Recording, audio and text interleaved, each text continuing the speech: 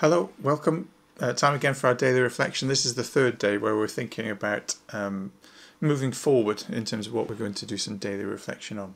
As I said yesterday, tomorrow we've got one more week where we'll start to take Ephesians chapter 1 verse by verse as a sort of learning how to, instead of the chapter by chapter stuff that we've typically done in the Psalms, a slightly different style, but basically the same techniques and methods and way of thinking and approaching and responding to the word, but taking it at a much slower pace. And the reason for that is as we come out of lockdown, we'll find that there are days where we just don't have as much time.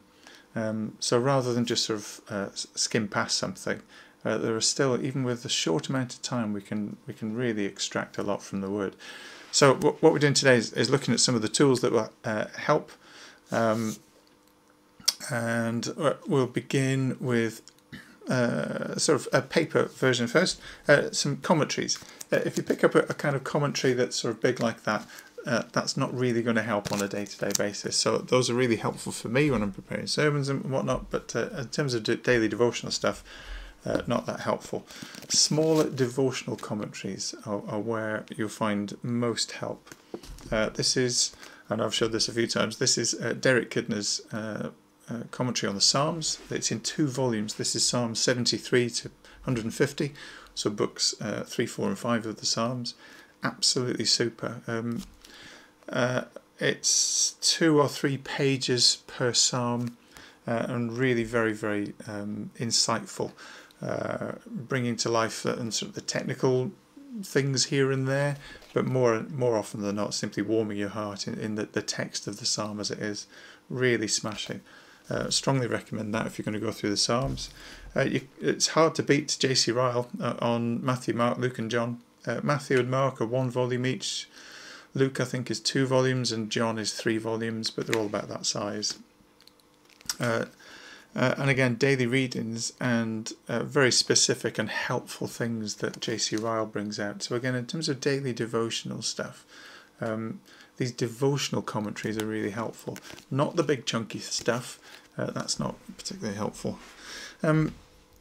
Some time ago, we got a pile of these. You might have a copy of something like this, the Explore book. So this particular one takes some 90 days in Genesis, Exodus, Psalms and Galatians. And of course there's no need for those to be 90 consecutive days. You can use them how you want. This is one of those kind of slightly prescriptive books in terms of how we're to do things. So there's the misery of humanity there. Romans 3 verses 9 to 20 with some words from writers from the time of the Reformation. Absolutely super.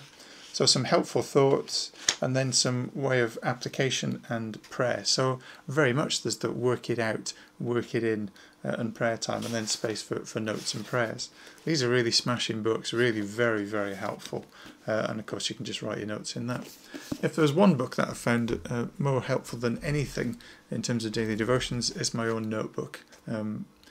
And because there's no structure to that, it's your own. You use it in the way that you want.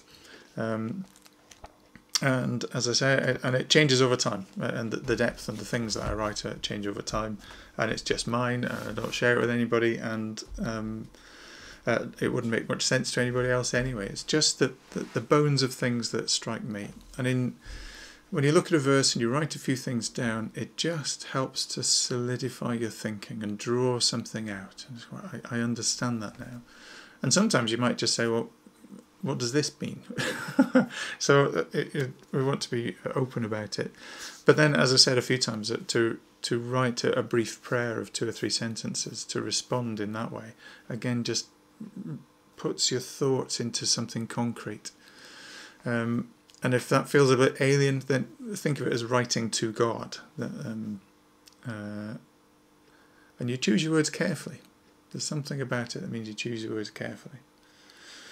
2 more things to suggest, a bit more technical things. If you're used to this on your phone, you can have, let me show you this. This is a selection of reading plans on the Bible app. So if you go onto the YouVersion Bible app that lots of people have, you can subscribe to reading plans, and you can have a Bible in a year reading plan. I think that's fab and really helpful because it sort of supplies you the chapters for today. It does that with all of them, of course. There are some very short reading plans. There are reading plans on peace, as you can see there, on anxiety. There are reading plans on racial tension, racial reconciliation. There's the number one there at the top on the as I'm doing this today. There are Advent ones, Easter ones, relationship reading plans. There are reading plans to boost your prayer life, all sorts of topics. Really worth ploughing your way through that and just take a look to see what would be helpful. And if there's something that's on your mind, there could well be a Bible reading plan that will help and lead you through that. Lots of them actually have devotional thoughts within, so they have a reading plan, devotional thoughts that will help you do that, work it out, and work it in. So those are really helpful. Also, if you use the PrayerMate app, not the most user-friendly app in the world, but there are some really helpful things. And certainly, obviously, you can subscribe to our prayer list, and you can see how to do that on the website. But you can also subscribe to daily devotionals in the prayer app. So if I show you that list, there's a list of PrayerMate devotionals. So there are Advent devotionals, biblical prayers and devotionals, also for camps and churches and different things. So our church obviously is there, though you'd need to go through our website to find it, because we don't pay for it. That's just the way that works. But something I found extremely helpful is the Solid Joys Daily Devotional. There you go. That's the image for that. And if I sort of scroll up, you see the sort of length of the devotional there. It's about that long. They are really very, very good. I'm finding that very helpful. And often with really rich thoughts. They're kind of unstructured. They don't take a book and work its way through. They don't take a theme and work through. So it's, in a sense, it's hit and miss. But it's more hit than miss, if I'm honest. So Solid Joys from Desiring God is very helpful. So I hope that what you can see from all of these things is really I'm trying to get your own thoughts on what's going to work for you. This is about you and the Lord. So I hope you find these videos really helpful, but it's really it's steps along the way. You know, these are things to help us develop our walk with Him, to know Him better, to understand His Word better, to respond to His Word better.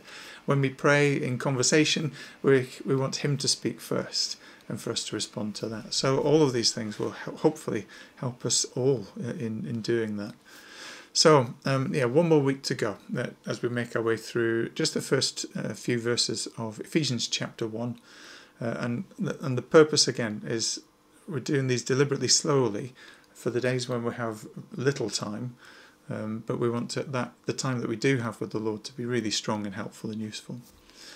So that's where we're going. Hopefully these things will be of spark some ideas, at least, in terms of the direction you want to go in. Let's pray. Our great God and Heavenly Father, we thank you for the richness that we have in our country. There's so many tools and things that are available, with so many translations of your word for us to spend time in.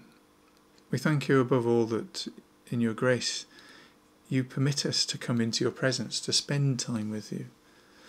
And you know us, Lord. You know there are days where we will have more time than others.